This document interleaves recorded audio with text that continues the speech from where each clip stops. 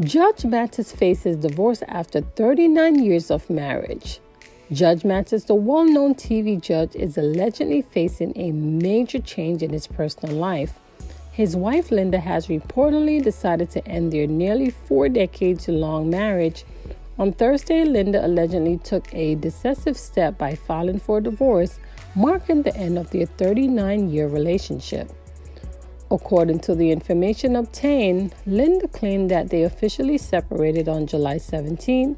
She cited irreconcilable difference as a reason for a breakup, which is a common term used when couples simply can't work things out anymore. With no minor children to consider, there won't be any for custody battle or discussion about child support. It's worth noting that the couple had 4 children together during their marriage, but all of them are now adult. In fact, Judge Mathis is even a grandfather.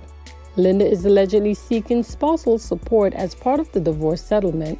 Interestingly, she's also made it clear that she doesn't want the court to award spousal support for Judge Mathis. Whether or not there is a prenup agreement in place remains unclear, adding a layer of mystery to the situation.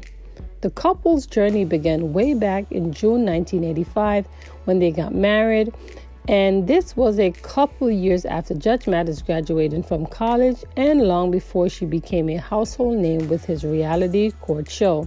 Now it seems that the chapter of their life together is coming to a close, and Judge Mathis might have to navigate a new kind of courtroom, one that's deeply personal.